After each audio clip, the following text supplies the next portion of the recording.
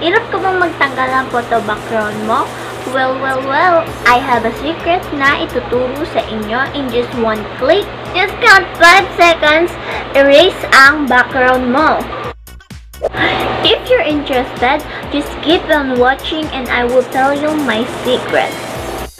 Bago yan, intro, pasok!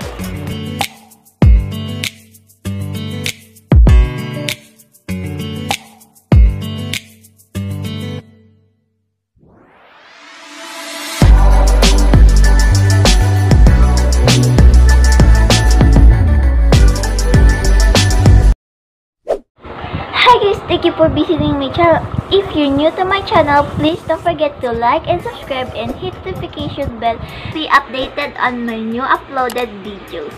So yun na nga guys, I will share you my secret.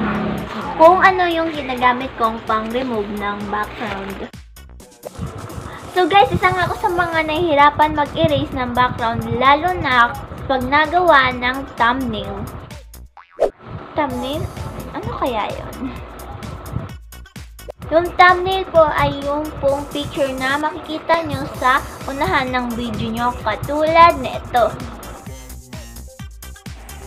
Yan po, pag open pa lang po ng YouTube nyo, yan po ang makikita nyo. Yan front picture ng mga video na in-upload sa YouTube. Pag maganda thumbnail mo, may possibility po na i-click na ng audience ang video mo. Meron po akong video ginawa kung paano ang paggawa ng thumbnail.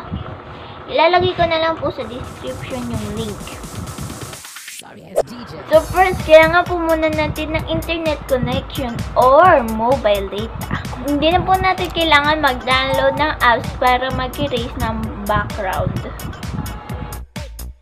So start na po tayo sa screen recorder. So punta na po tayo sa Chrome. At i-search po natin ang remove.bg. So, i-search po natin tong remove.bg.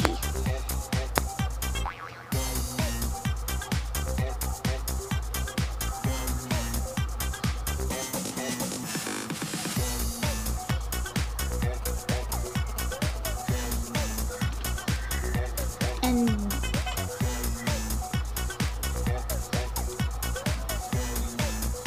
ayan po siya.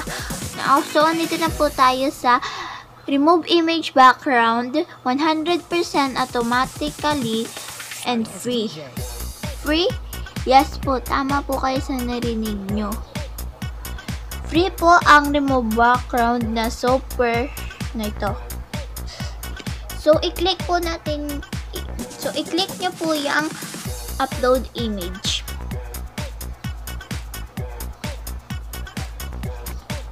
Then, mapupunta po tayo sa gallery at i-click po natin tong browse.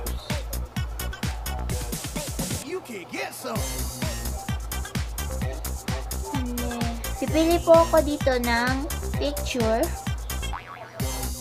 So, pipili po ako dito ng picture na tatanggalan ko ng background.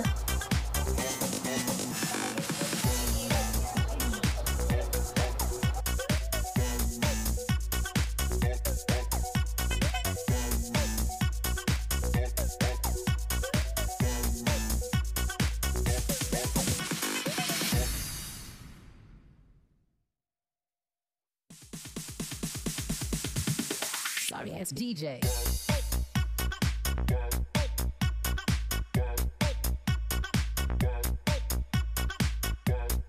Yan po, nag-uploading po siya. Count po tayo ng 5 seconds.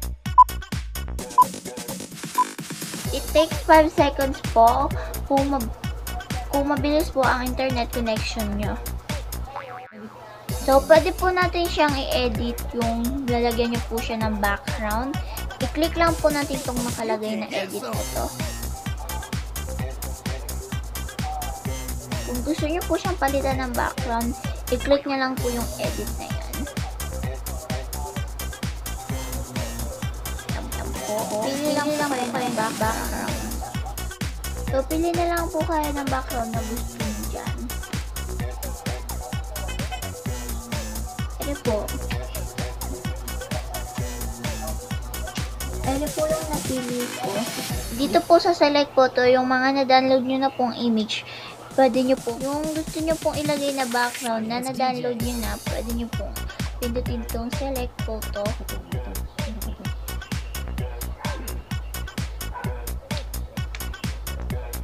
Katulad po, ayan po, may na-download na po ang mga background. Ito po, pwede nyo pong i-click kahit done po ang wala. Wow, yan na. Diba ang bilis lang magtanggal ng background? Ang ganda po ng pagkakatanggal ng background niya.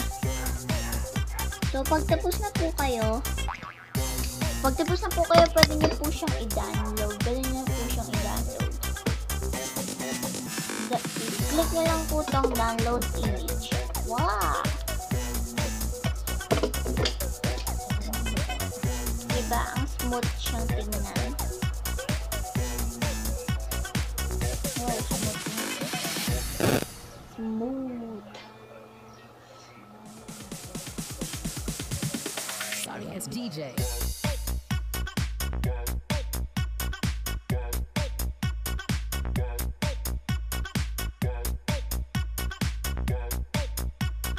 So, kung nagustuhan mo tong video na ito, baka naman i-like mo na yan at i-subscribe mo na yan at i-hit mo na rin ang notification bell para ma-update ka sa aking mga bagong videos na i-upload.